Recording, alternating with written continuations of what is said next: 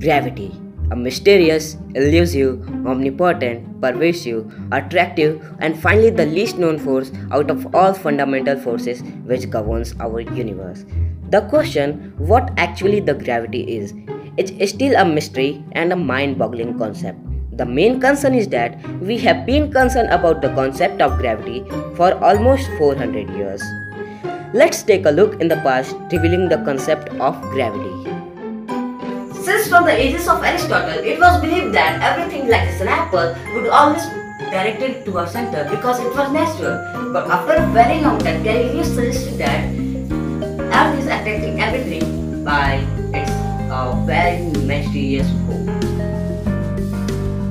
And just after the Galileo, Newton formulated his universal theory of gravitation. Since then, Newton reflected the idea of gravitation. Newton explained that there is an attractive force which is present between two masses and is directly proportional to product of their masses and inversely proportional to distance between them squared. But one thing that Newton can't explain, that what is the origin of gravity?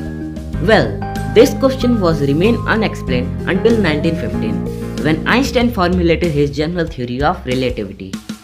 The General Theory of Relativity explains that matter can wrap space-time fabric and curvature of space-time fabric causes gravity. I want to reflect the concept of gravity to another pillar of modern physics, that's quantum gravity.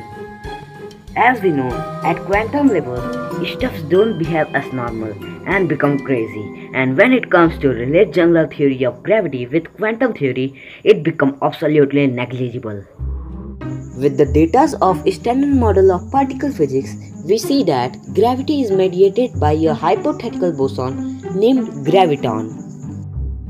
In simple, we can say gravitons are as similar to gravity as photons are similar to electromagnetic wave.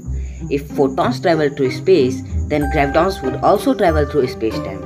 For instance, gravitational waves could be propagated through space-time fabric by gravitons as it is same as electromagnetic wave. The General Theory of Relativity explains that gravity is associated with space-time curvature. Could it be possible that space-time curvature is associated with gravitons? If I conclude all my statements, then you will wonder that mass is that fundamental property which is causing gravity. With the discovery of Higgs boson, we have found the secrets behind mass, and we are now being headed to gravity. We are still one step behind the secret unlocking gravity. We should move on. It's human nature.